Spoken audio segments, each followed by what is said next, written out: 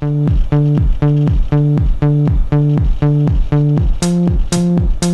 we go.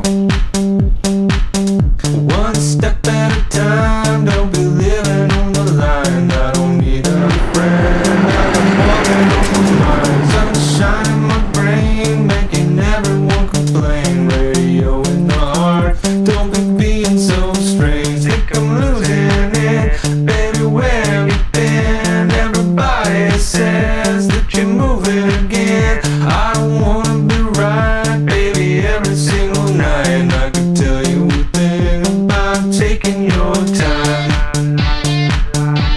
It's making me nervous, yeah. One step at a time, don't be living on the line. I don't need a friend, I got more than on my mind. Sunshine in my brain, making everyone complain. Radio in the heart, don't be being so strange. Think I'm losing it, baby, where have you been? Everybody says that you're moving.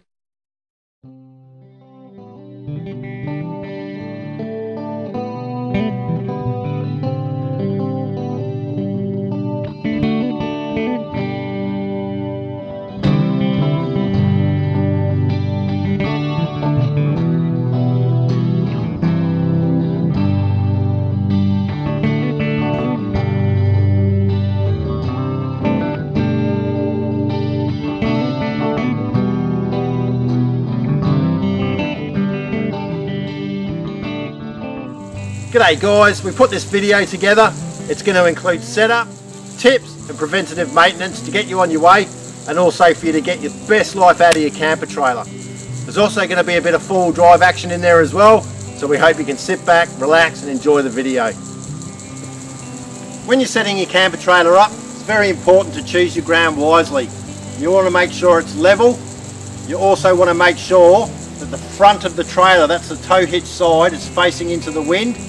If you're camping under trees, make sure there's no overhanging branches, and also make sure you know which way the sun's coming from, because you want to have the maximum amount of shade in your tent during the day. Okay, so I've picked my spot. The ground's nice and level. There's no overhanging branches, and I've taken into consideration the sun and the wind. Next step we've got to take is we've got to stabilise the trailer. So by doing this, I'll pull the pins out on the stabilisers. You'll hear them click back in the spot when they're in their right place.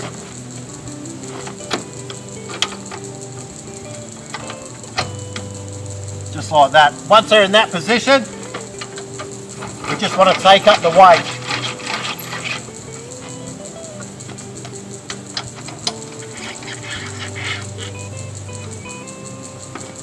Next thing I've got to do is I'm going to stand back and just make sure she's level.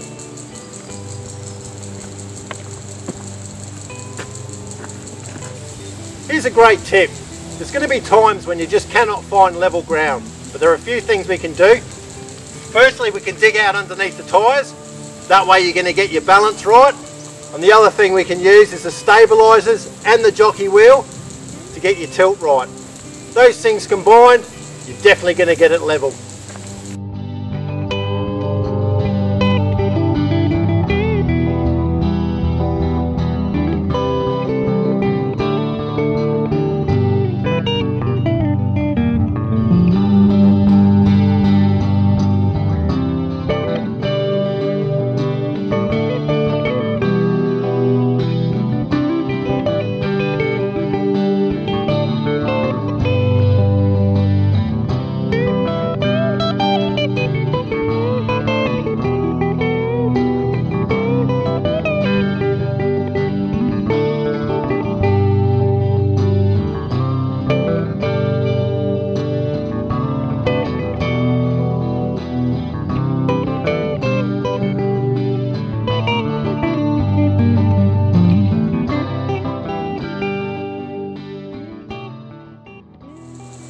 When you're packing your tent away, it's important to leave some of the windows open. When you go to unpack it and pull the tent open, if you don't, it'll create a vacuum and it'll be hard to pull up. Another thing too is pegs. This is a sand peg, obviously great for sand, very stable. This peg here is very good for sand as well as soft dirt. We're in very hard ground at the moment, so we're going to use one of these little guys here, which will be perfect for the job. It's important that you bang all of the pegs in. It just helps for stability. And also when you're tapping your peg in, make sure it's on an angle. Bang it in like that, and that'll hold the peg in a lot more stable. This has taken me all of 5 minutes to get this far, and it's perfect for the overnight setup. It's very hassle-free. Okay, we're just about ready to set our awning up. There's a couple of things I'd like to run through first. Firstly, the centre pole down as far as it can go.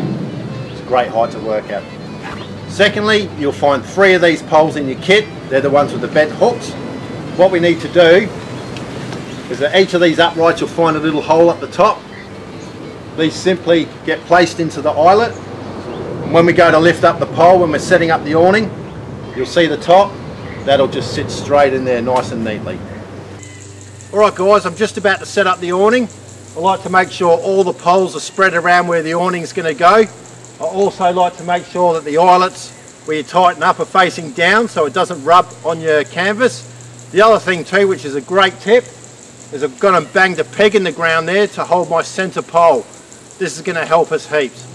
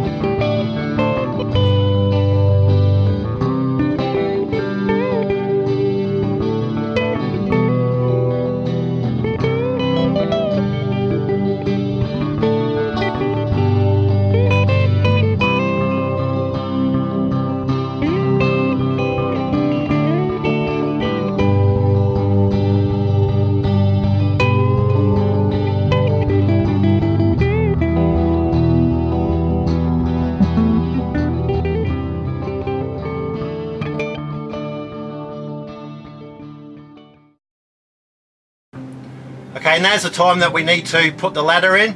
We're going to do a bit of work on the bed area at the moment. We need to adjust our side spaces and our vertical spaces, and we have to do this before we put in our wall and ceiling. For the wall and ceiling sides, basically what we do is you'll see a little cup in there. Put that in the cup, clip that into the frame, adjust your height and tighten, and it's very much the same with the roof spacer. Straight up in the frame, making sure that your tightener isn't hitting the canvas.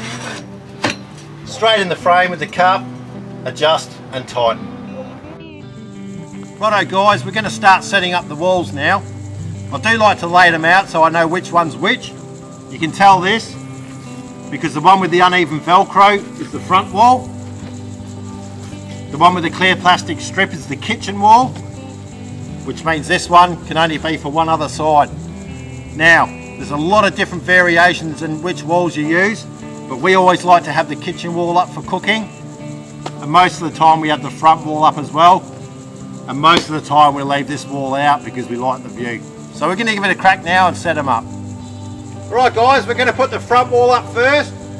The best way to do this is I use the apex and just put it straight in the centre. And then I'll start feeding the side across.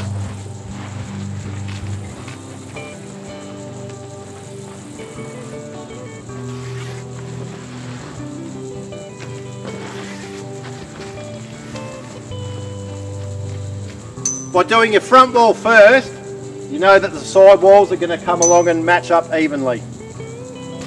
Okay, now we're going to do the kitchen wall. I like to start with the tent side first.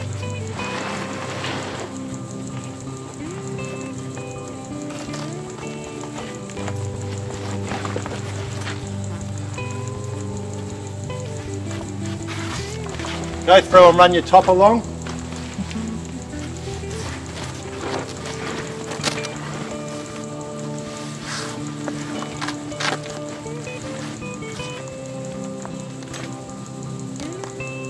And once you get to here, we can start doing the sides up.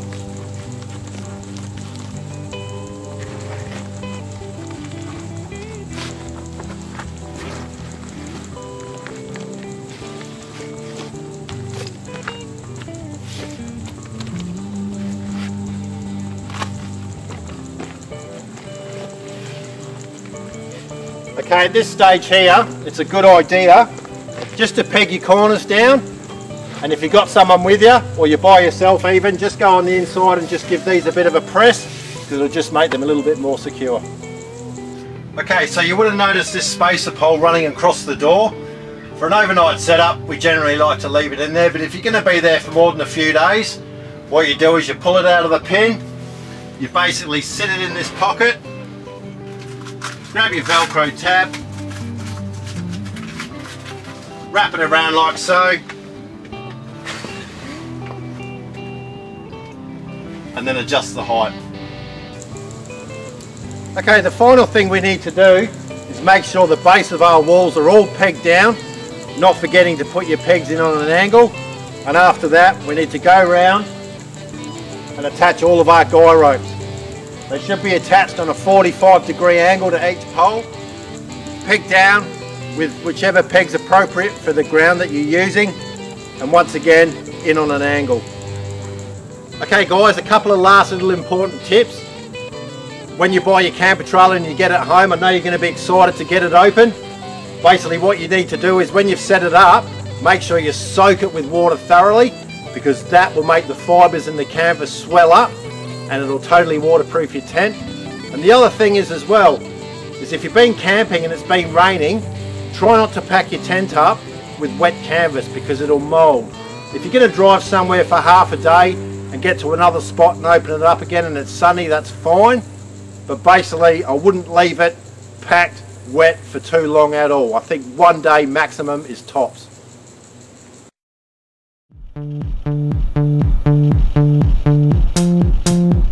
Here we go. One step at a time, don't be living on the line. I don't need a friend, I got more than on the mind. Sunshine in my brain, making everyone complain. Radio in the heart, don't be being so strange. Think I'm losing it, baby, where? A couple of tips. If you're going to do some serious off-roading, it's very worth investing in a treg hitch. It'll give you 360-degree swivel either way. And also make sure your chains are crossed, because if this ever fails, which it won't, it'll sit nice and snug in your chain. Also, make sure your handbrake's off when you take off, and also make sure your jockey wheel's up. Safe travels, guys.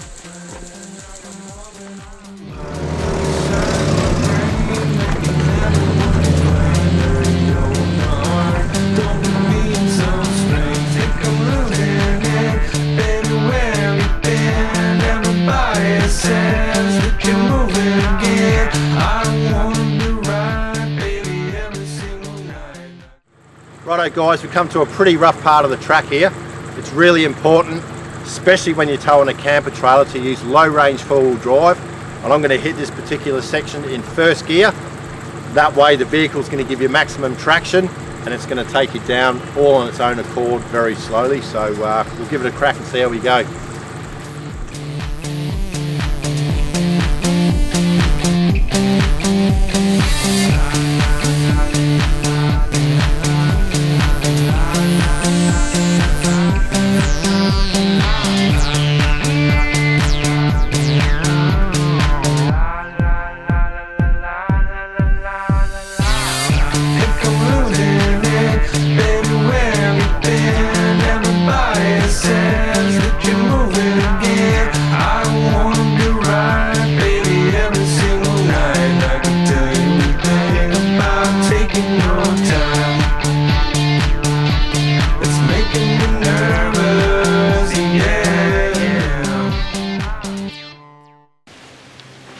One last useful tip is to simply grab a knocking strap, wrap it around your jockey wheel,